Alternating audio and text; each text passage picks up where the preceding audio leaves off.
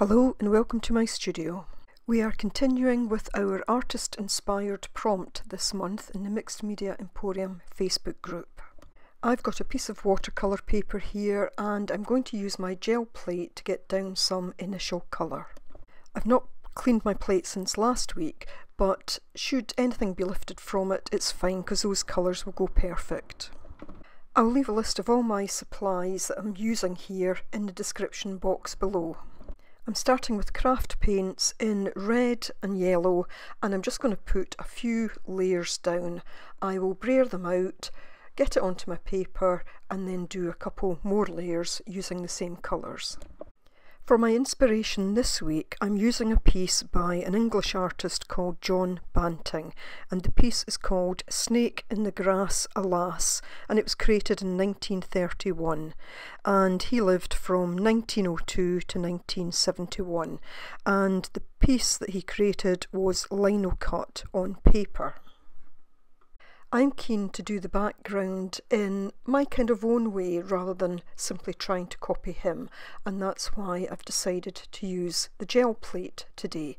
I want something that has lots of texture in it and something that will look, when I continue, as if it's kind of from a cave wall or a cave painting, something of that sort. So just a reminder that we're not doing individual challenges this month. We have the same prompt for the entire month, and we're leaving it up to members of the Facebook group to create whatever pieces they want, inspired by fine artists, art movements, or particular pieces of art. And I'll leave a link to the Facebook group in the description box below. There are some questions that you need to answer in order to join, and also let me just remind you that it is a prompt-based group. Now that I've got my base colours down, I'm going to go over these with some DecoArt fluid acrylics, and I think the colours I'm using are yellow iron oxide and I think it was red iron oxide, but I will put all the details in the description box below. And what this will do is it will partially lift some of the colours already on the plate, but it will start to take that red and yellow and just knock it back a little bit, but also add a bit more depth to it, because I really want to try and create some depth in my background. And again, I'll do a couple of layers using these paints.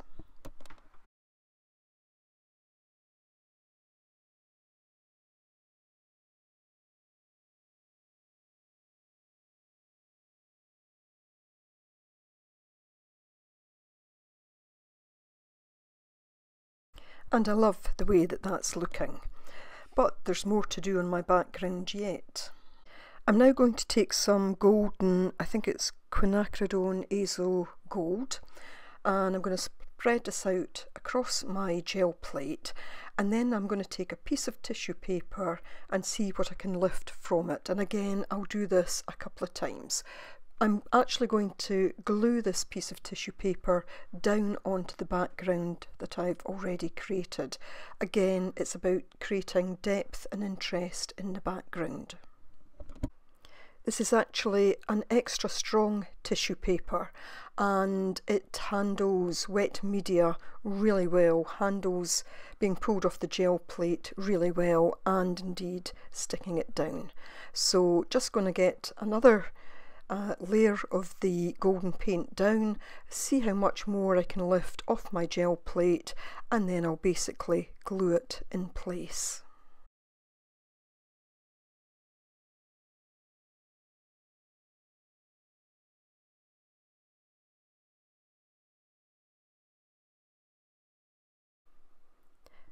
And I'm now going to take some matte medium and use that to glue the tissue paper onto the background. Now they're not the same size, but I'm going to trim this off anyway in just a moment or two. So spread that out well, start to lay this down, and you'll see that I need to lift a corner just to put a bit more on that. I don't mind if there's some wrinkles in it, so long as I try as far as possible to get all the air bubbles out. I've put a layer of the matte medium on the top there, and in a moment or two I'll actually take my brayer and I will roller across the top and get a bit more texture in there as well.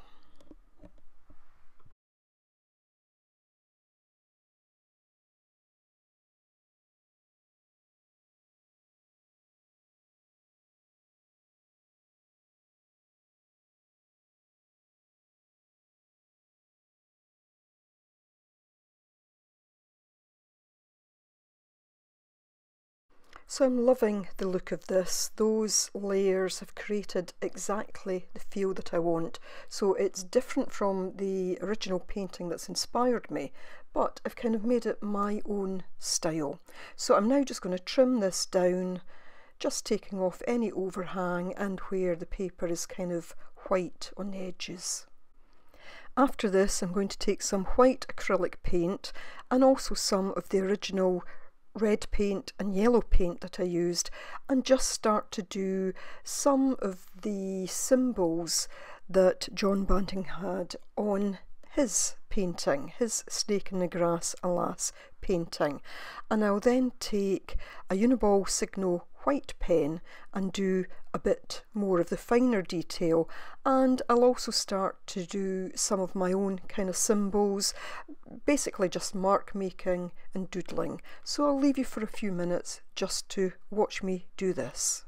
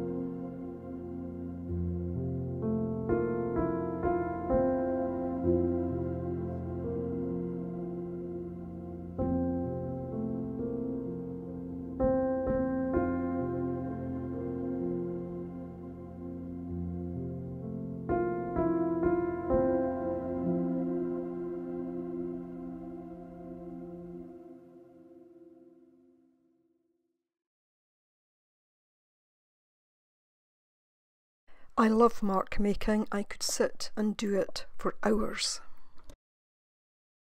I'll leave a link to the painting that inspired this in the description box below, and of course I'll also leave a link to Nina's video and to Almut Olsen, our guest for this month. So I do hope you enjoyed seeing me creating this, and I hope you'll join me again next time. Thanks so much for watching. Bye for now.